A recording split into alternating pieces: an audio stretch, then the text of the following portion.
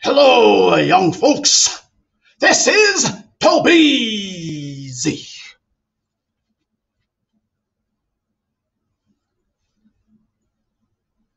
My head's a little slanted. There we go. There we go. Now, if you missed class today, this is what we talked about. We were talking about making effective, smart goals. And the word smart is also smart. It's an acronym. And in that acronym, each letter stands for something else. The SMART. Let's get to it. The S, specific. Your goal has to be specific enough so that we can tell exactly what you're striving to do. It cannot be vague. It has to be real. You can't just say, I want to be better. What does better mean?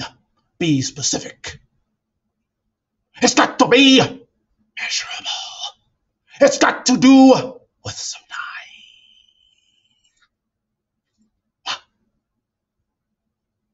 It should be concrete. Specifically know when and how you've obtained your goal. Are you doing it in a day? Is it happening in a week? Action, action, action, action.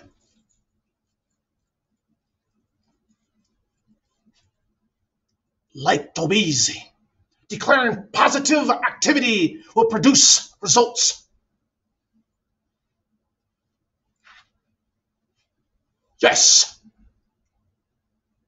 Realistic. Goal must challenge you. An important part of this goal. You want to aim high. However, if Tolbezee said something like, my goal is to be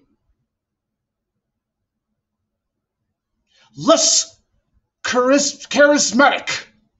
That's not realistic for me.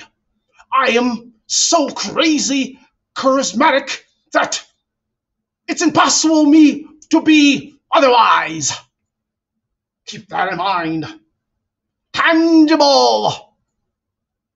Concrete, not vague. I want to be better. What does that mean? I want to be like Tolbezee? What does that mean? What is it exactly are you trying to accomplish? That's what we did today. Then we broke into smaller groups. And in those small groups, we did some talks. Great to see you today.